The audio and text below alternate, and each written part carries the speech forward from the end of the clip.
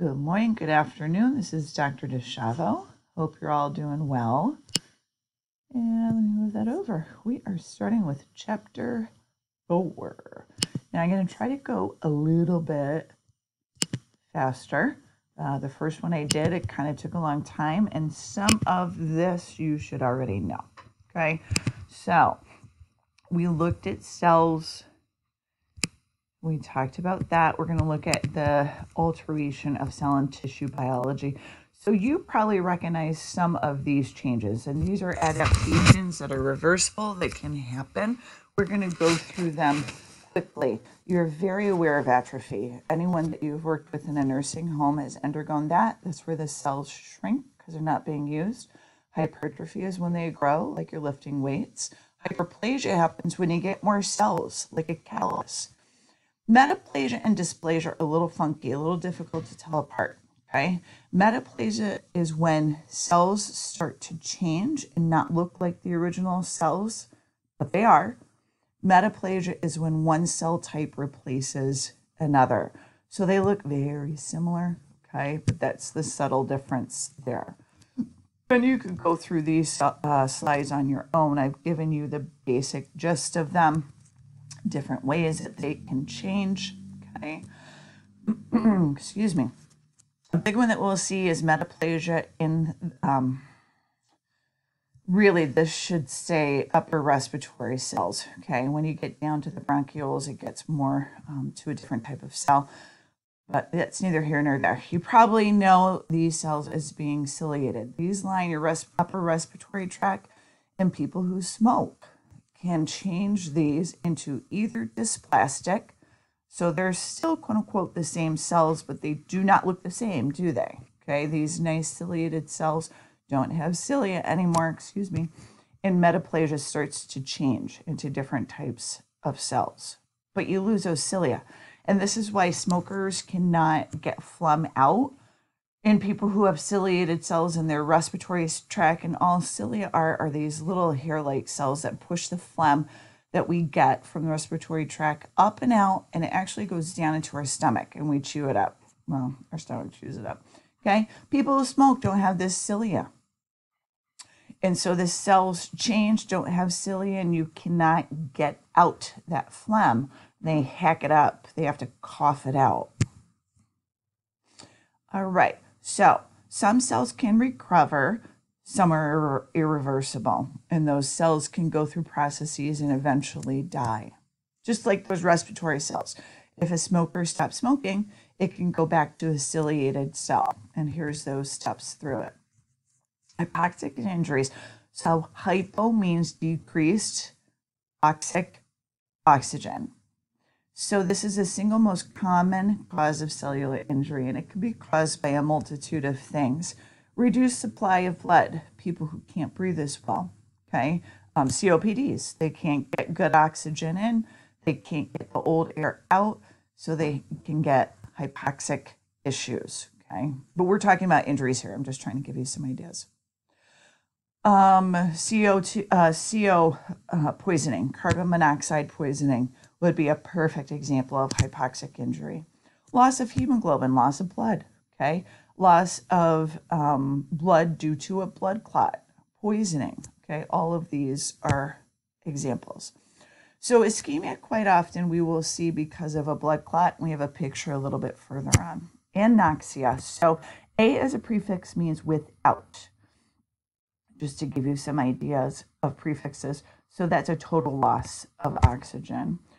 So ischemia, reperfusion injury. You're all familiar with this probably.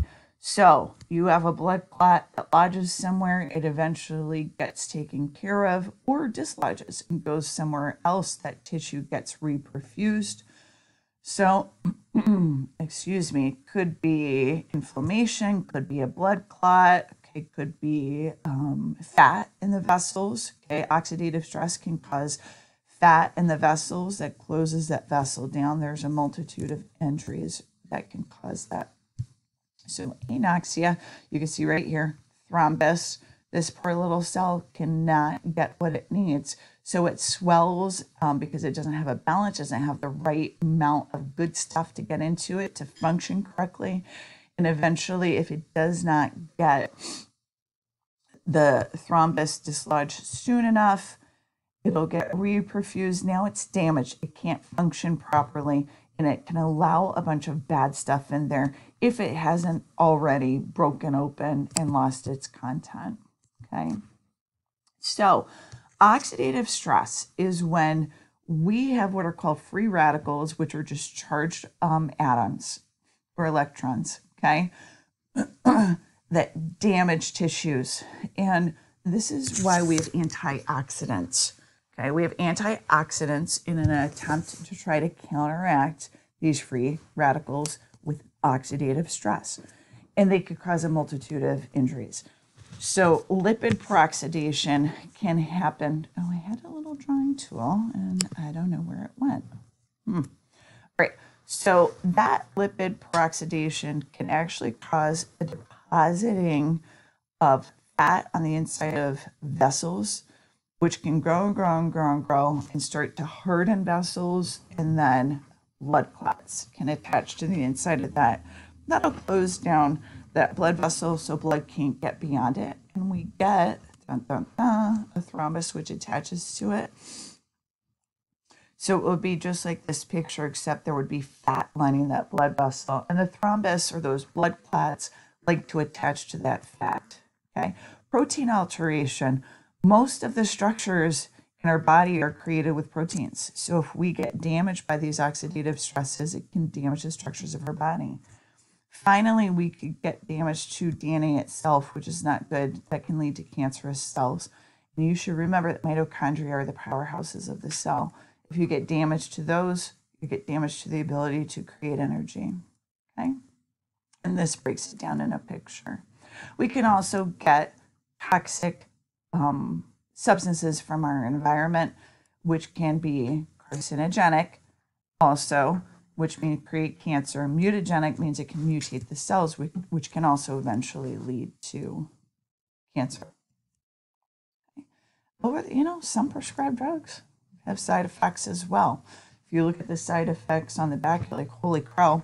But, I always ask my primary care, and she's like, well, yeah, they have to list everything that happened in the studies. But there are some drugs with side effects, and you got to weigh your benefits and your negatives, right? Okay. So environmental toxins, heavy metals, ethanol, regular old alcohol. Drinking alcohol in high amounts can cause tissue damage. We'll talk about kind of a progression of that later. Unintentional and intentional injuries, you guys all know this. You've probably seen a million examples, unfortunately, if you've worked in the ER. Okay, I'll let you read through those on your own. I'm so sorry, excuse me. Infectious injury. This one I wanted to talk about. Okay, so immunological and inflammatory injuries. So inflammatory responses. Phagocytes are little cells that our body creates that come from what are called monocytes, and they eat up substances. Now, keep in mind that is true of infectious agents as well as worn down cell byproducts, okay? So biochemical substances. Histamine is a substance that releases, that draws inflammatory substances to the area of injury. So if I get a stab wound, the histamine releases saying, whoa, something's wrong here, bring some white blood cells here to respond to this injury. Now, antibodies are longer acting substances that will be created with an injury, I should say more an infection. Our body will recognize that infection in the future and be able to fight it again if we get it. Lymphokines are substances that are released that draw white blood cells to that area. Complement system is a very complicated system that says there's an injury in this area, and it starts a whole cascade of responses to bring substances to that area to fight off infections. Proteases are enzymes. Enzymes, ASES, is a suffix that says it is an enzyme that breaks down proteins that are not needed. Membrane alterations. Once we start to damage or have an area of injury or inflammation or infection in an area, the membrane of those cells don't function as well as they would if they were nice and healthy. Okay. Most common cause of cell injury. Now, I'll tell you, I kind of hesitated on this one myself, but if we look back, it's A, okay? And this is something you need to start looking at in these notes. There it is, hypoxic, single most common cause of cell injury. And I think it's because of clotting, due to ischemia, would be a good example. Maybe they bring in hypoxia from respiratory issues as well. So you got to look for that, because those little things are in the notes, okay? Once again, I would also read through this and know this because I feel like some questions may be taken from there. Okay, so cell injury, you could get accumulations. You could get substances that will accumulate in those cells. You could get water, proteins, lipids. I'm going to talk a little bit about lipids in that process, carbohydrates, endogenous substances or substances that our body makes. Exogenous substances are poisons and substances from the external environment. So accumulations that happen inside of the body, of the cells. So we get an accumulation of abnormal substances because something's going wrong inside of that cell. Some sort of activity is not happening, and we may have those little lysosomes inside the cell with enzymes to break down gunk in the cell. Something's going wrong. So it could be that tissue is getting old, our cells are getting old, we've got some sort of poison, or what I'm going to go through is fatty liver. I think that is a great example. So what happens in people, let's say, who are morbidly obese and or drink too much, you can actually, in the liver, get a deposition of fat. So the liver can only take so much stress. It is super resilient. I mean, super, super, super resilient. But after a while, it gets tired. And you could start to get a deposition of fat in that liver. Eventually, the cells with these depositions of fat don't function. They can't get rid of substances. They can't bring in good substances as well. Their cell membranes start to get damaged. It eventually starts to turn into scar tissue, and bingo, bango, you have cirrhosis. So I think that's a great example of cell injury. And this shows other things. Proteins can be stuck in there. Lysosomal storage disease is a genetic issue where they cannot function as well with those little lysosomes, and you could get scar tissue in there. And exogenous materials are like ingested poisons, for example, that we can't get out. Okay, and eventually you could get cell death. Cell death leads to apoptosis. If we have too much, we eventually have tissue death. Okay, so apoptosis is a normal process that can happen in cells all over the body. It's happening in you right now. You're getting old cells, they're not functioning well, boop, they get destroyed. We have phagocytes that come in and eat up those dead tissues and get rid of them. Okay, if it gets to be too much, our body can't get rid of it and we get necrosis. So there's different types of necrosis, and I think it's good to review these, and you probably are aware of some of them.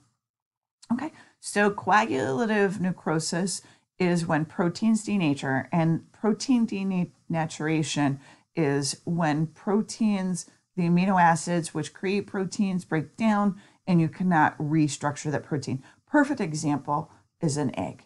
Okay, egg is a very good source of protein. Once you cook it, can't turn it back. Happens to the proteins in our body.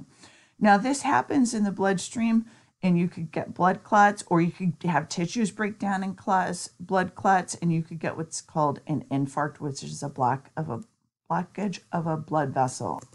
Okay, so coagulative necrosis, we have had a blockage of a blood vessel, and what's happened is this heart tissue, heart, yes, has gotten damaged, and the muscle proteins in that heart have broken down and now created coagulative necrosis. Okay, so an infarct can be caused by that blood clot, and then you could get coagulative necrosis of the tissue itself. Liquefactive necrosis, this will happen in the brain. Okay, the brain breaks down and the neurons and glial cells, which are the supporting cells, are digested. They become soft and almost liquefied. Okay, can happen from a bacterial infection.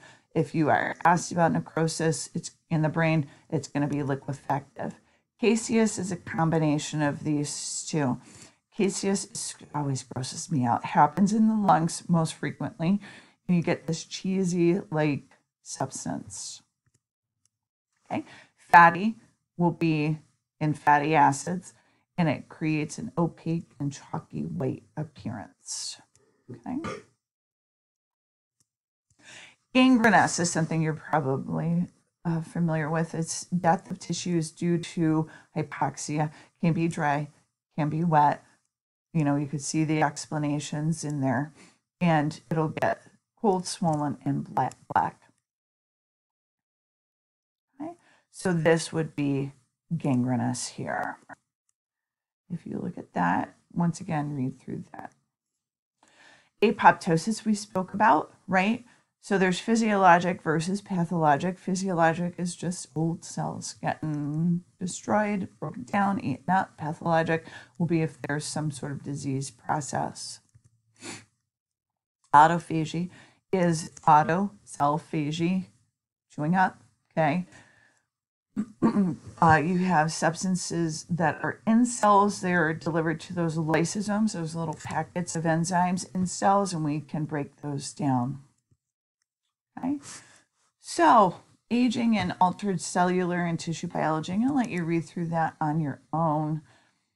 Okay, you can do this questionnaire and once again practice reading every word of the question, rereading it, reading every word of every answer, and going through. I think that one's pretty self-explanatory. Now, I found this a little bit confusing, so I did bring up the different steps. So pallor mortis, algor mortis, rigor mortis, liver mortis, putrefaction. I think we've got these, okay?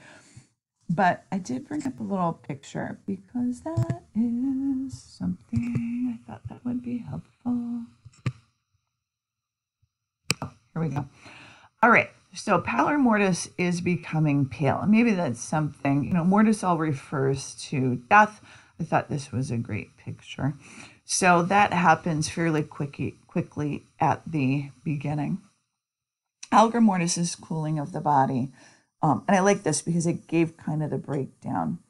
That's 12 hours after death. The body will start to cool and reach room temperature. And if you watch CSI, they probably have thrown these terms around.